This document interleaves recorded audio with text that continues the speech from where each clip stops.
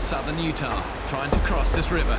But so far, it's been no good. No go, no go. You can't do it here. My plan now is to head back to the spot where the cliff blocks my path, then attempt to get around it through the water and continue downstream on the bank. But now there's an added obstruction. So the first thing is to get rid of this. Before braving white water like this, I want to shift this driftwood out of the way. The last thing I want is to get snagged or pinned against it.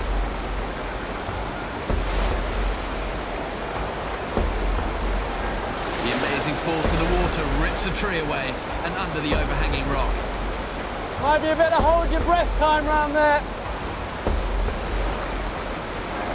To make sure I'm not swept away, I'm going to use my trusty lasso and tie it off to a solid anchor point.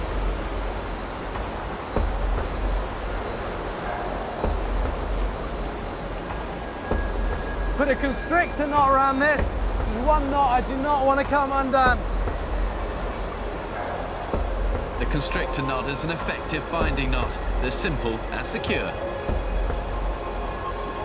Absolutely locked on itself and won't come undone. I trust my life to that one every time.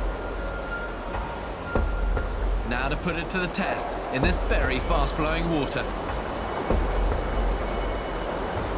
Okay, once I'm round, I'm going to give 2 strong tugs. That means it's good and you follow. The lasso here is a lifeline. An uncontrolled descent through waters like these risks serious injury or death.